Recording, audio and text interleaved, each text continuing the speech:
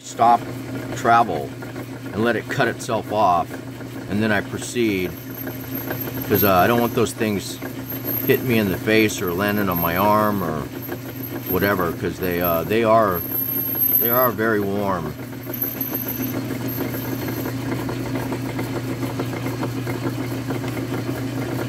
Okay, so I'm just about out to where I'm just about out to where the very first ring is. If you guys can see that in the shot.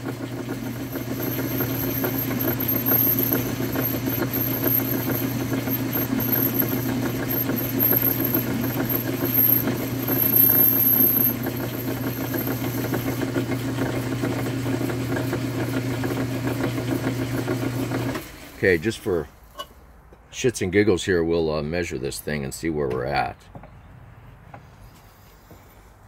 Okay.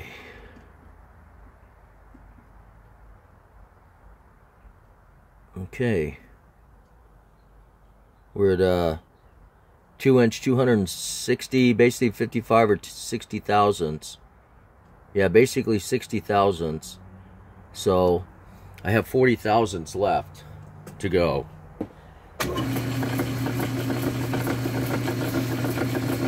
And again, this is not a critical measurement by any means, but again, just to practice, you know, as if it were a critical.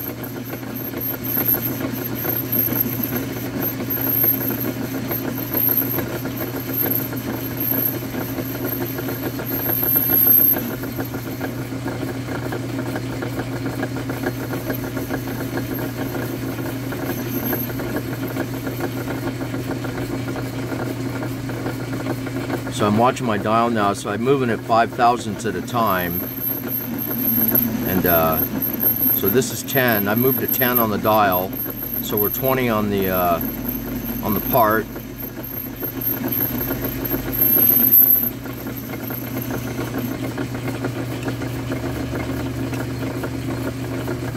And because I know I had to go 40,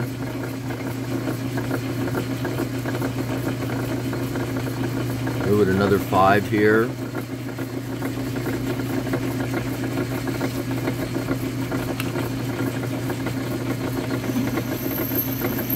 So this should be a total of 30.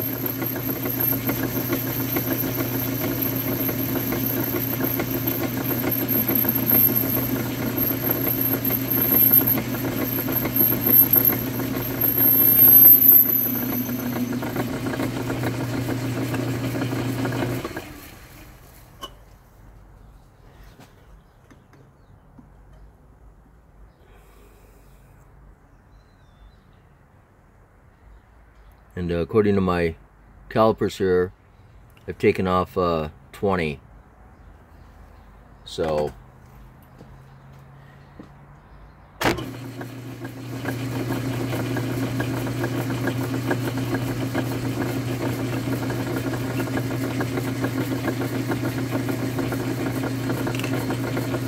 I moved another 5 on the dial,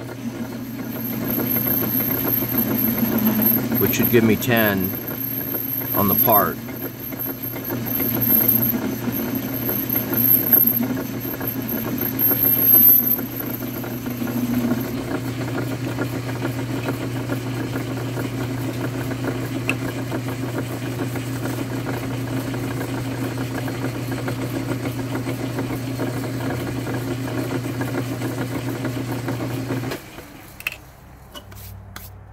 Yeah, those strings I'm cutting off there are like, they're pretty damn sharp.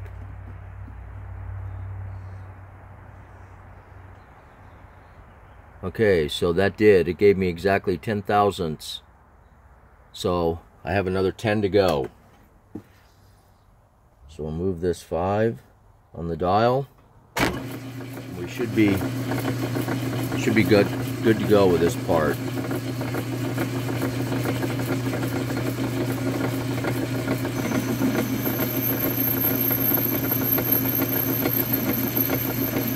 And because this is my last cut, I'm going to try to just feed this in.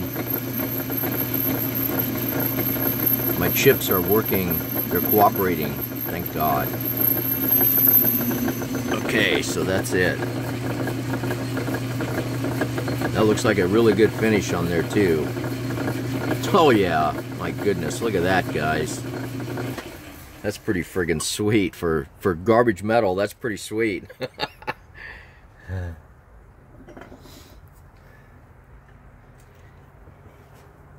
And again, I know that using my calipers isn't the most accurate tool to be measuring this stuff, but according to this, here I'm going to lock it down so you guys can see that I'm literally 1/1000ths, just a tad bit over 1/1000ths off.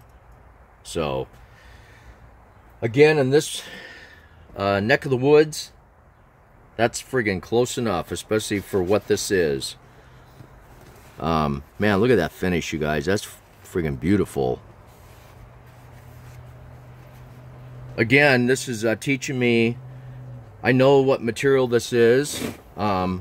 I know that I'm using a welded on carbide cutter here, so I keep that in the back of my mind.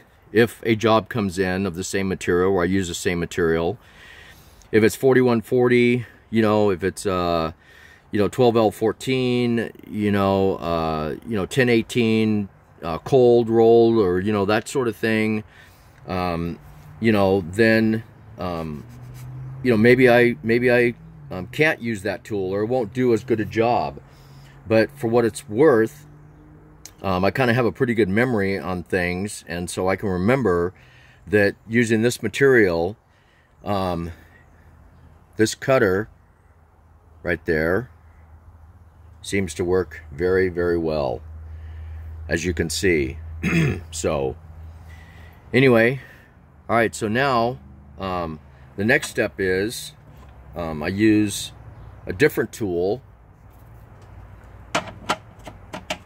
which is right here. I use this guy right here, and I found him in my collection. I did not make this, so whoever did, man, thank you very much, because this thing works like a charm. So I just went ahead and I didn't dress it up today, but I dressed it up last night, and it's still friggin' sharp. That thing is like a razor.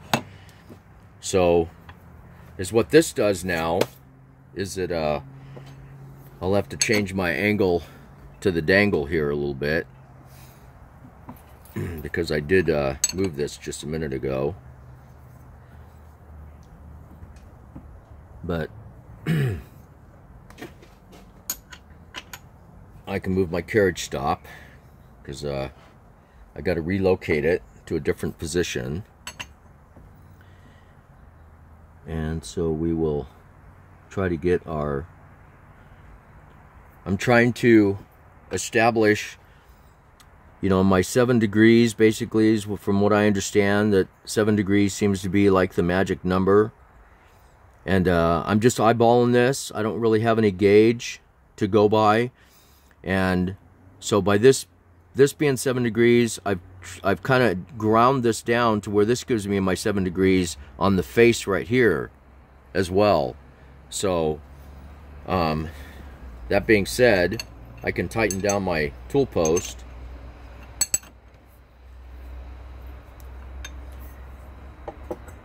And that should give me my numbers. Okay, so now the depth on this thing, if I remember correctly, is 300. Yeah, I think it's 300 thousandths.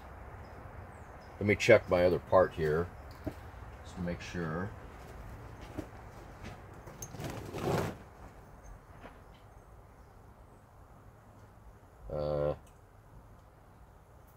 Oh yeah, here. Yep, it's 300 thousandths even. Is how much I have to take off of this top lip right here. So I set this at my 300 thousandths, as you can see, and I still have room from the end of my caliper to my jaw. So that tells me that's how much room I have right there to play with, so I don't mess anything up. So again, I eyeball this. You guys can see the distance right here between my cutter and the jaw. I just move this up ever so close like this, and that should be it right there, without getting out a set of feeler gauges or whatever. I'm probably 50 thousandths away from my jaw right now, the tip of that cutter. So now I'm gonna back this off with my compound just to make sure, and then I will come in here and make my cut in here and then measure it to find out how deep I am. So again, we'll check this. Okay, it stops against my against my carriage stop, so I don't hit my jaws, get anything thrown in my face. That would not be very much fun.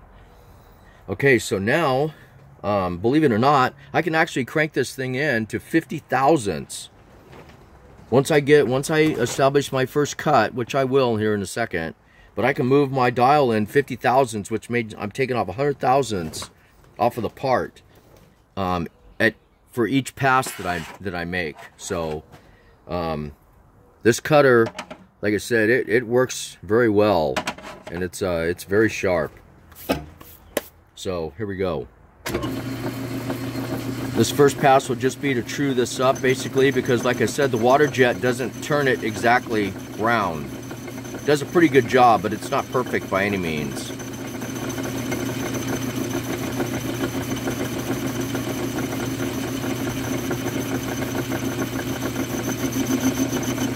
Okay, so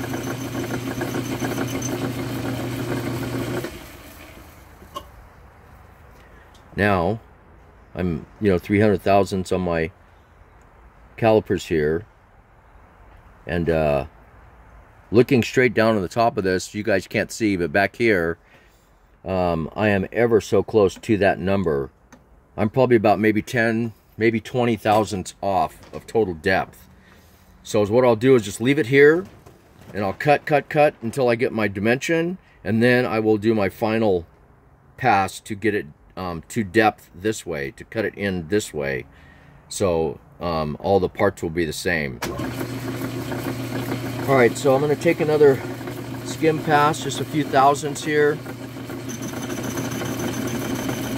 because you guys probably saw just a second ago that it's not trued up yet.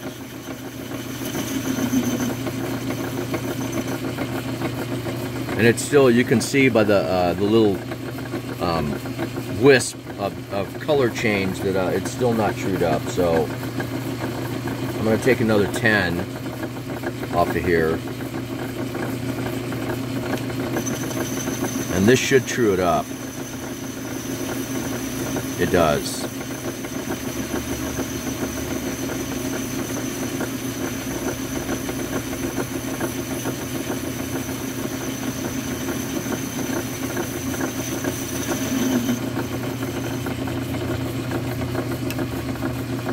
Okay, so now I'm at 20 on my dial. So what I'm going to do is I'm going to spin it all the way around, 30, 40, 50, 60, 70, 80, 90 to 0. And so what? That would be 80 thousandths? Or no? 10, 20, 30, 40, 50, 60, 70. Yeah, 80 thousandths.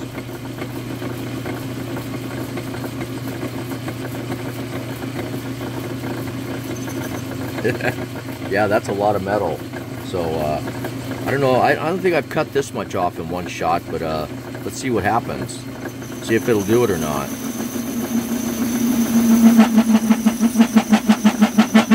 Yeah, it's pushing it.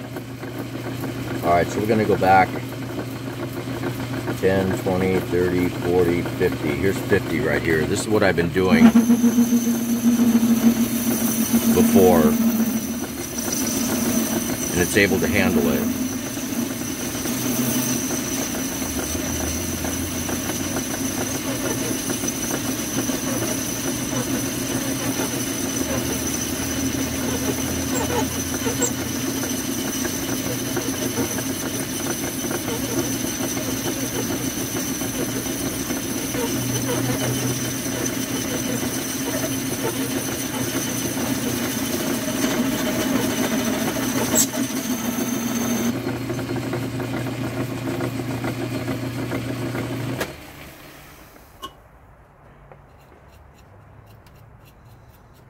Yep, 50 thousandths. Have a little bit more to go here.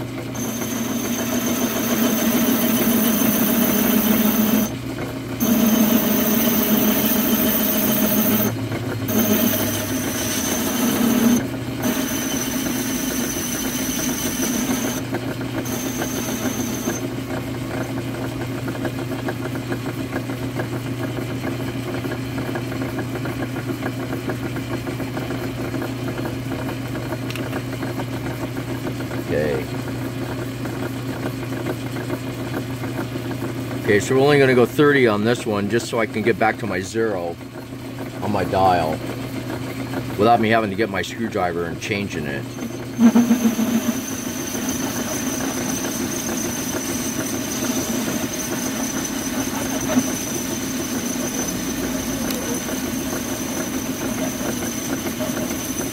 So as you guys can see, this is now taking shape like the other parts.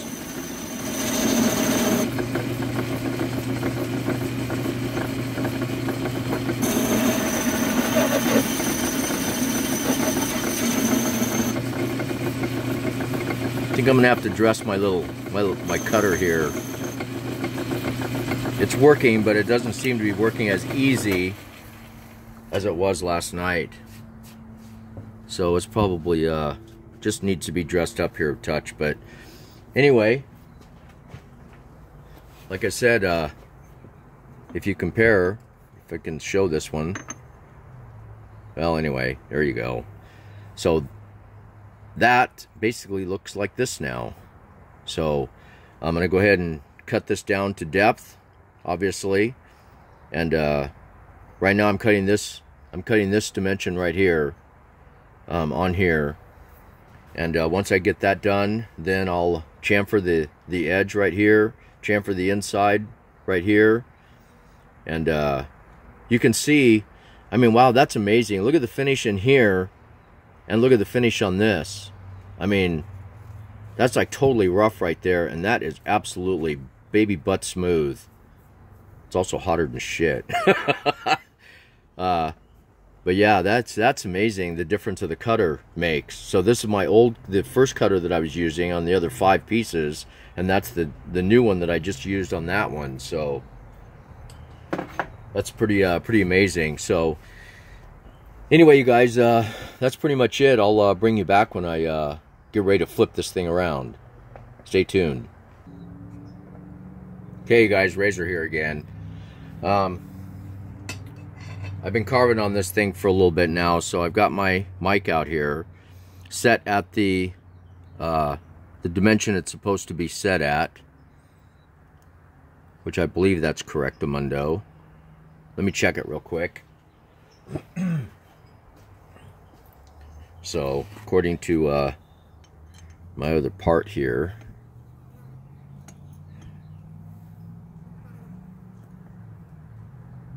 yeah, it's just a touch fat. Okay, so yeah, that's the dimension right there. So it's I guess it's 2-inch, 800 and or 700 rather, and 98. Yeah, 2 inches, 790, 97, no, 98, 99 would be 800,000. So anyway, let's see, what would that be? 70, yeah, 800 would be 90, 99, 98. So it's 700.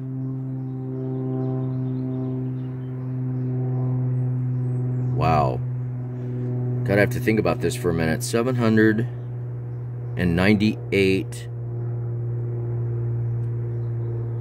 and 4/10 is what that measures, I think. So I just hold my mic up here like this just for shits and giggles to kind of give me an idea as to how much I have to take off. and I know there's at least 20 thousandths that I have to take off of there. So I'm just going to dial in 10 on the dial, and it'll give me 20 on the part, and then I can check it. If it's a little under, I don't care, because this is basically like a press fit by means of a hammer to shove them into the end of the tubes on the bumper. So again, this is not a critical measurement. It's just somewhere to get me close.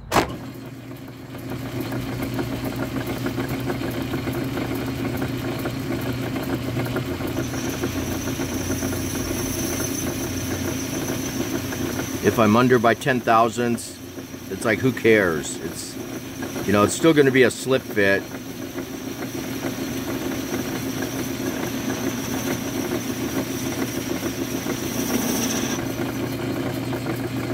Because when this is all said and done, this lip right here, if you can imagine the tube going over this and butting up against this edge right here, I'm going to drill a hole in the tube right here, and I'm going to spot weld the tube to this surface right here, to this ledge, and that's what's going to hold these things into the tube. This finished dimension right here is going to be a little bit proud of the diameter of the tube, probably by maybe a 1/16 of an inch, maybe, if that, maybe a 32nd, somewhere in there. But I do not want to weld this edge right here to the tube. I'm going to do all my welding down here on this, and they're just going to be spot weld. So I'm going to, you know, section this thing into 4 equal, you know, different four equal increments, and spot weld it in there accordingly. So let's check our dimension here, and wow, that's a pretty damn good guess. That is absolutely money right there.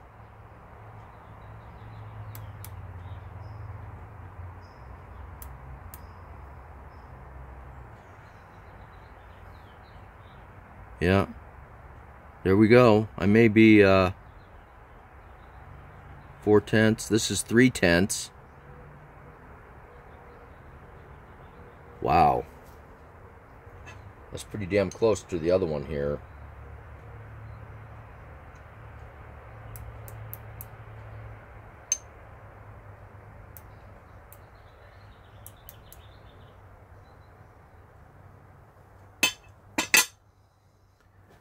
Okay, so that's what the first one measured that I just did, that I just checked against. So we're basically just a shade before the 23 on the dial. And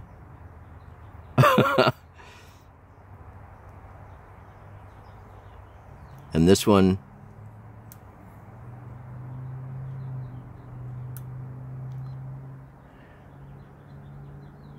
is just a hair under over 22, so that's within basically 1/1000. So we're calling that good. We are done with that.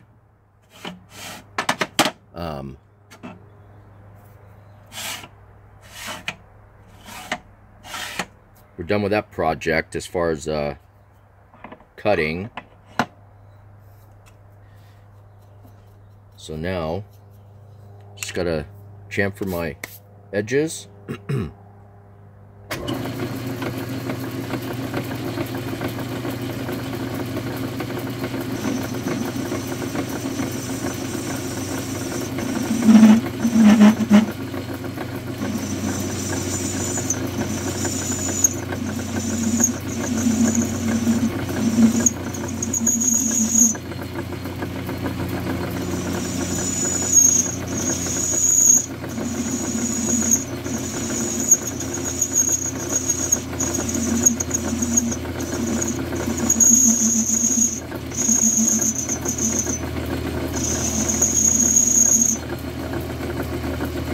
And I just eyeball these things. That outside, that's just to help get it into the tube.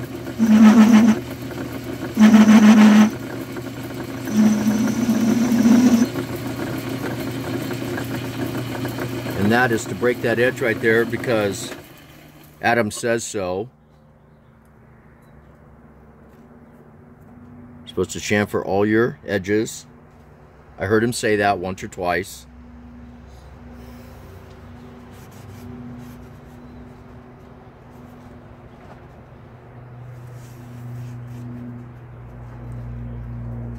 I think I'm going to go a little bit more on the outside one there.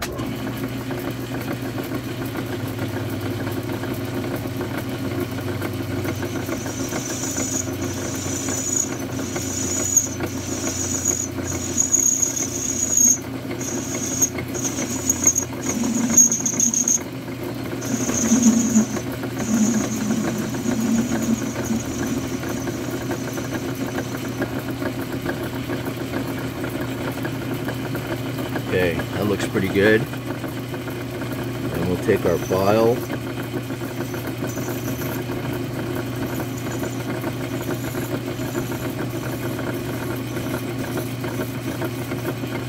Very carefully knock off any burrs on there.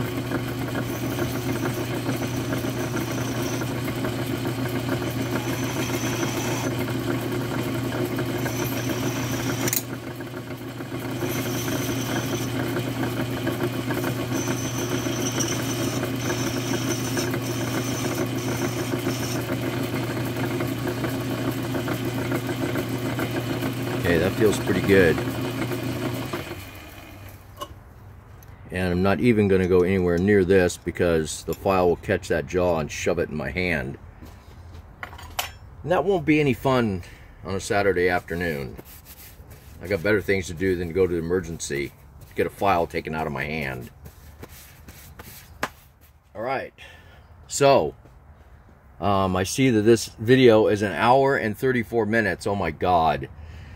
So anyway, if you guys are still with me through all of this, I just got to turn it around now. So this looks like this now, except it's better. The finish on this one's way better than the one on this one. So that's kind of cool. Anyway, guys, that's it, man. I'm gonna turn this thing around. The only thing I need to do now is to I turn it around and I put the jaws in here to hold this piece when I flip it around, and then all I need to do is turn this down to its final dimension, and I face it on the backside now, face that backside to my width of the lip on that thing, and that's it. Then I will be done with all 6 of these pieces. And I'll show you how they go into the bumper and how I'm going to weld them in there to make them look nice and pretty and no weld to be seen. And yet they're going to stay in there basically permanently. So anyway, you guys, thanks for hanging with me for all this time and putting up with my, like I said, unorthodox machining methods. But as you can see, you know, I'm able to pull this off. There it is. There's the proof, as Stan keeps saying. If you didn't videotape it, it didn't happen. So there it is, you guys. I'm totally stoked, man. This thing, out of the 6 that I've done, this one absolutely came out beautiful. And I think it's all because I made one simple tool change. So I think that is the hardest thing for me to try to understand, is what tool do you use for a particular operation, or in using a particular tool for a certain material. I guess, you know, either if somebody's out there has got those kind of answers. I know Dale Derry started up a little video a while back about, you know, about that very thing. And I believe he said he was going to do a follow-up on it, and either I missed it or he hasn't done it yet or whatever. But you know, that's what I'm constantly trying to learn is, you know, what tool do you use for what operation and for what material. So again, if anybody out there's got some answers for me, please feel free to chime in and, you know, help an old guy out that's trying to make some pretty parts. So until then, everyone be safe out there. And again, thank you for subscribing to my channel. I know there's nothing to write home to mom about. I'm just a little simple country boy out here just having some fun and trying to learn something at the same time. So thanks for hanging with me, you guys, and appreciate all the support. All the comments, like I said, have always been really good. I got a great bunch of followers, and so thank you all for that, each and every one of you guys. So I'm still waiting for my first girl to chime in. So any of you gals out there, feel free to chime in and say, hey. So this is Razor saying so long for now, you guys. Take care. Have a great weekend. Bye-bye.